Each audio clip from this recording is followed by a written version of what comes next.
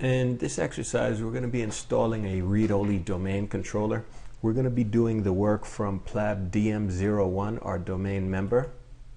Let's jump into that machine.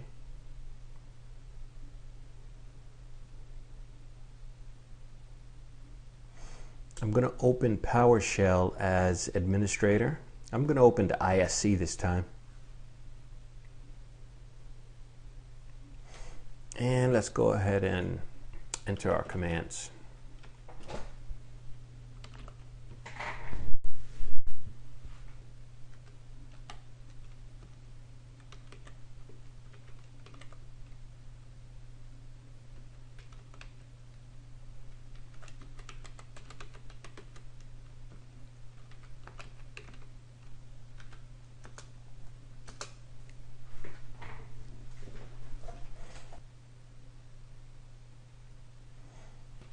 Alright, so our Active Directory binaries are installed. Let's jump into Server Manager and promote this as a domain controller. Let's go ahead and select Read-Only Domain Controller. Click Next. From RODC Options, click Select. And we're going to designate Jan Regis as our administrator.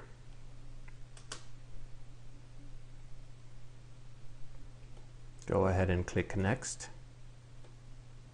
Next. We'll leave the defaults here. Next.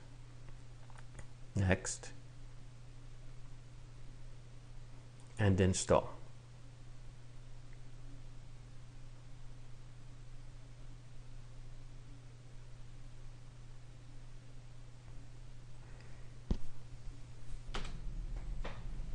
The installation is completed and the server is going to restart. Let's go ahead and reconnect to PLAB DM01. In Server Manager, let's open up Adduct.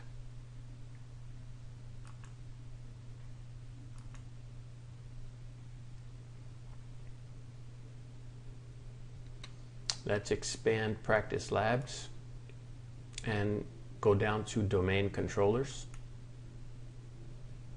There you have it. PLAB DM01 is a read-only domain controller.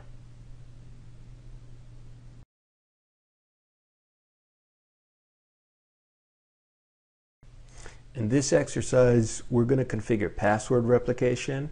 Let's jump into our PLAB DC box.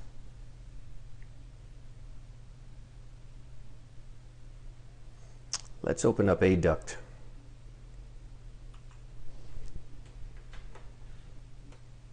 Open up practicelabs.com. Go to the user's OU container. Click on Allow RODC Password Replication Group. Right mouse click. Properties. Click on Members. Verify there are none listed. Click OK. Let's go to the Domain Controllers OU. Select PLAB DM01. Right mouse click. Properties. Select the Password Replication Policy. And verify that Allowed RODC Password Replication Group is there. And Denied RODC Password Replication Group is there. Then click OK.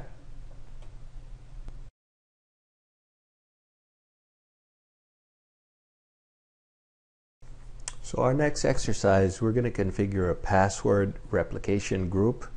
Let's navigate over to the Engineering OU. Right mouse click, select New Group. We'll name this one Remote Engineering.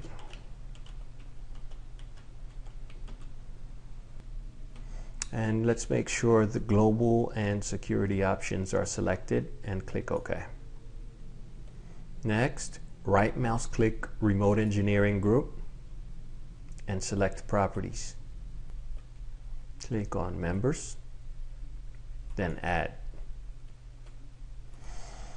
Let's add Jan Elizabeth.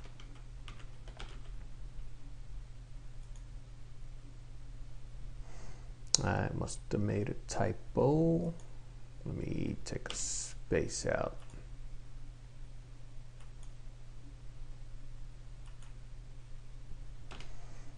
I did make a typo. I didn't use a semicolon. There we go. Click OK. And OK. Let's go back to the domain controllers OU. Right mouse click on PlabDM01 and click on Properties. Password replication policy. Add. Allow passwords for the account to replicate to this RODC. OK. Let's add our remote engineering group. You could just hit enter instead of check names. And our remote engineering group has been added. Go ahead and click apply and OK.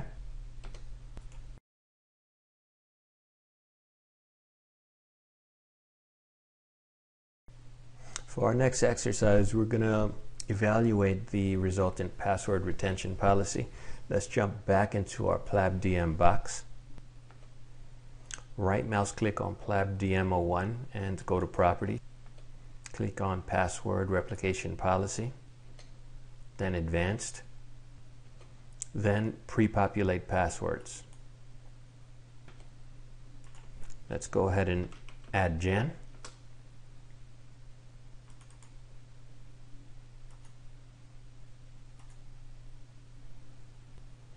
Let's click Resultant Policy tab, and we'll add Jan here as well.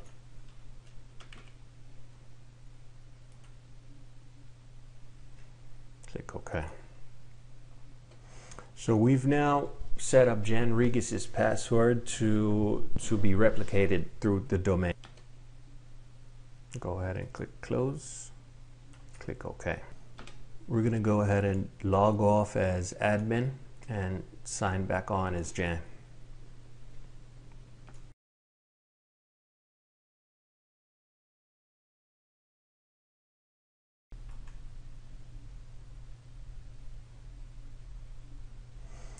We'll use other user.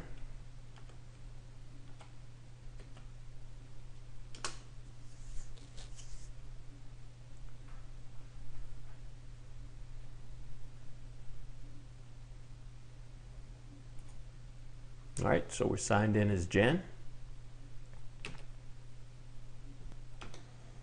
We could go ahead and sign out as Jan.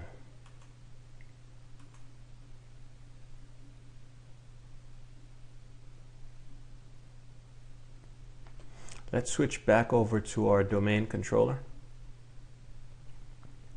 Right mouse click PlabDM01. Actually, I have to sign back into it. 1 second. And I'm back in as my administrator. Let's go back to domain controller. Right mouse click on PlabDM01 Properties. From Password Replication, click on Advanced. In the password usage, you will now see Jan Regis. Click on Pre-populate Passwords.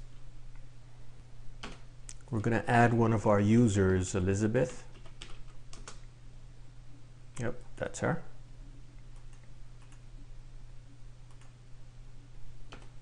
Click on Close and OK.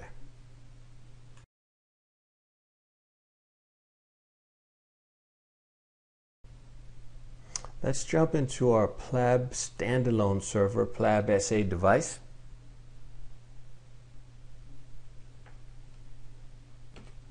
Let's open up PowerShell ISE.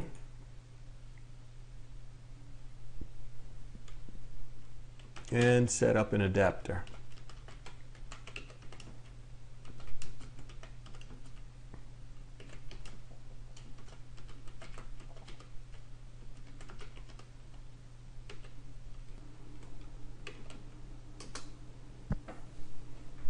Looks like I might have made a syntax error.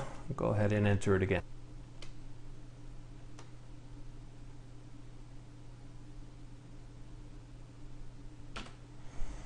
Go ahead and enter the admin password.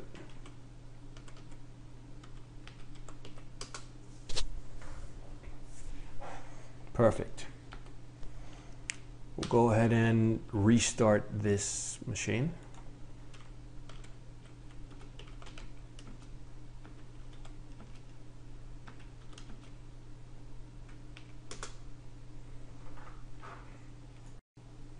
Let's log back into PLAB SA01.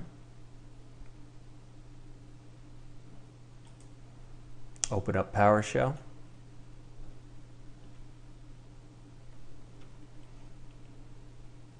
And we'll go ahead and add AD domain services.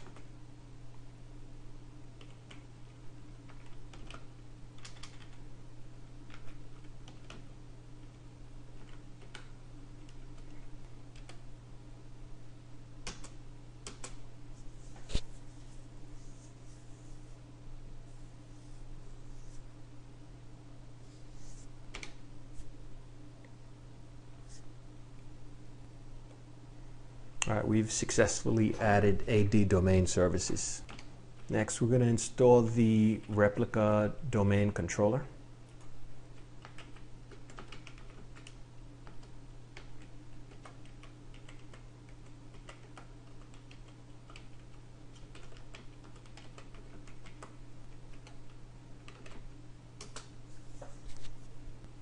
Syntax error, I'll try.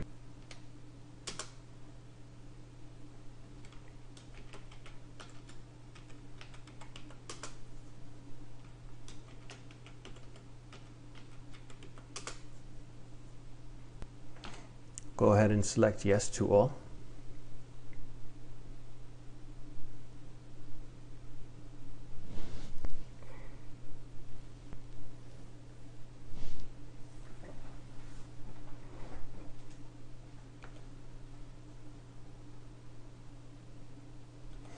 All right, the machine's rebooting.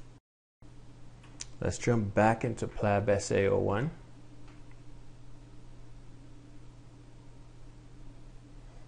Go ahead and jump into ADuct.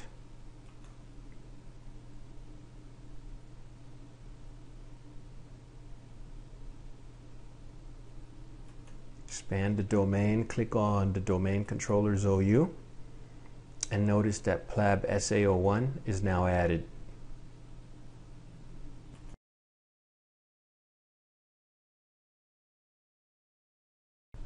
We are still working from our PLAB SA box. Click and highlight on practicelabs.com, right mouse click, and select Operations Masters. So we're going to be transferring each of these domain roles, which is RID, PDC, and infrastructure. With RID selected, click on Change. Click yes and OK. Click on PDC. Click Change. Yes and OK. Then Infrastructure. Click on Change. Yes and OK. Go ahead and click Close. Next, we're going to transfer forest-wide FSMO roles, schema, and domain naming masters. We're going to do this work on PLAB DM01. Let's jump into that box. Let's open a command prompt.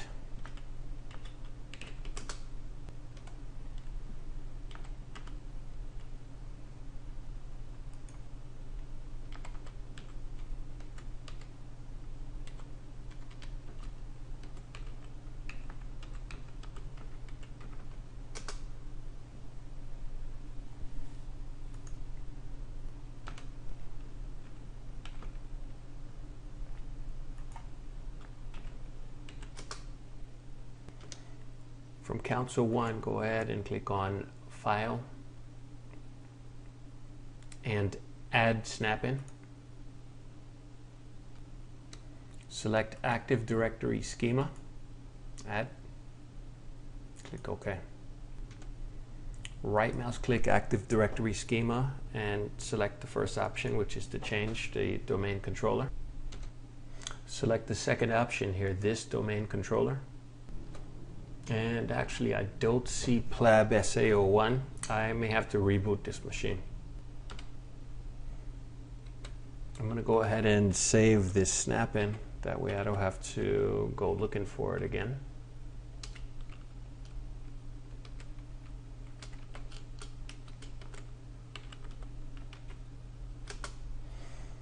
Alright, so I'll restart this machine.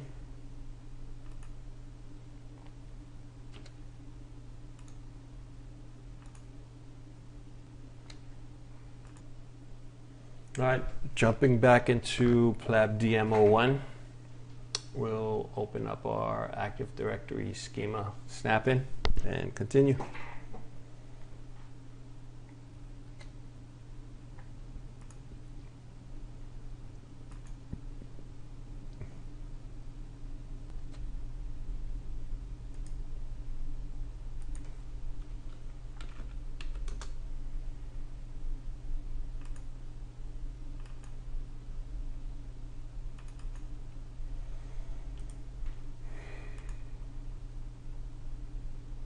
All right, perfect. So PLAB SA is now available.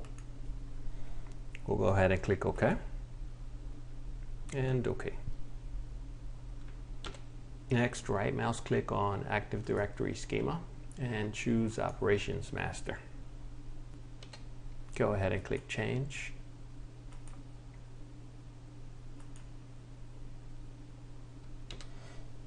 And close. So the schema master has now been transferred to plabsa.practicelabs.com. Let's go to Server Manager. Open up Active Directory Domains and Trusts. Right mouse click on Active Directory Domains and Trusts and select Operations Manager, Master. Click on Change. Yes, and OK, and close. So we just transferred the operations master role.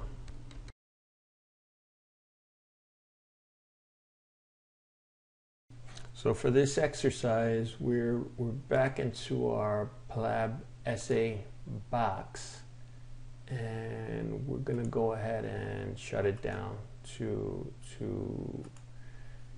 simulate our C's FSMO role. Next, we'll jump back into our PLAB DC01 box. Open a command prompt and launch ntdsutil utility.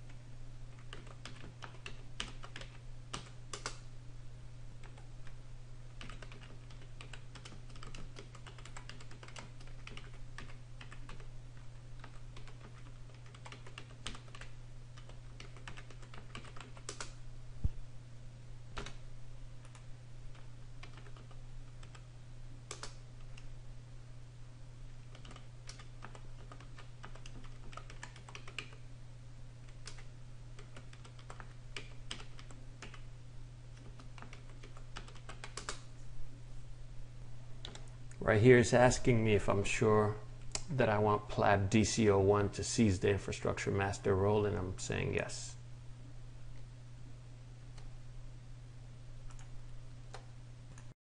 All right, the infrastructure master role is seized. The next thing I'm going to do here is seize the PDC controller.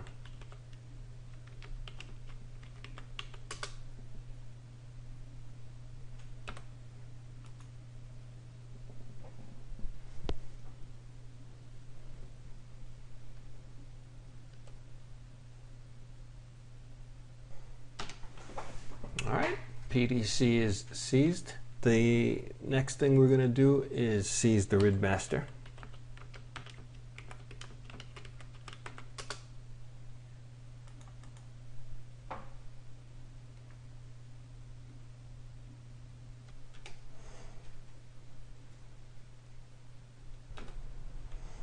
Next, we're going to seize the schema master.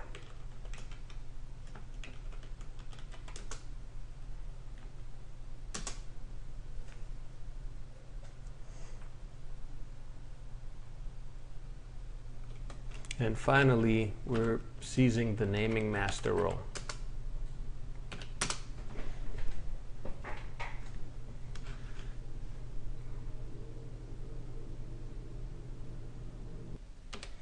We can go ahead and quit out of NTDS util right now.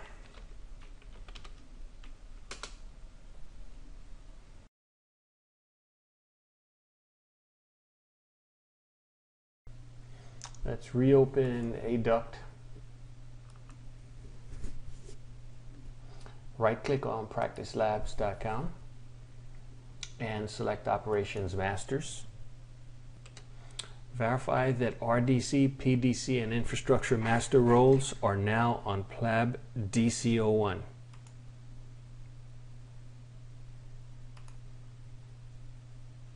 Click Close. Let's open Active Directory Domains and Trust. Right mouse click on Active Directory Domains and Trust. Select Operations Master. The domain naming master is now on PLAB DC01. Click Close.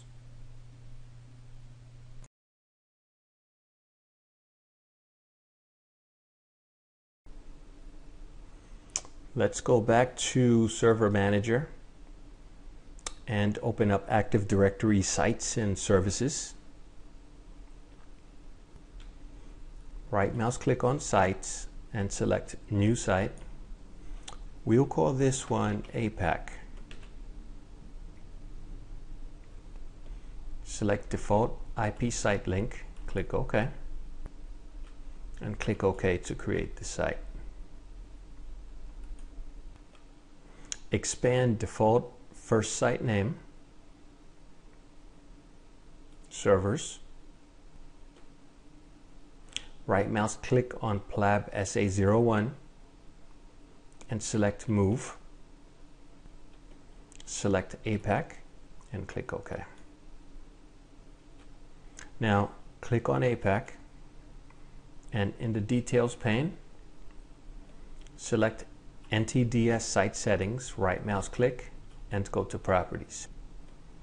Select Universal Group Membership Caching. Check Enable Universal Group Membership Caching. And on the drop down, we're going to refresh from CN Default First Site Name. Then click OK. Be sure to like, comment, and subscribe to my video, and thanks for watching.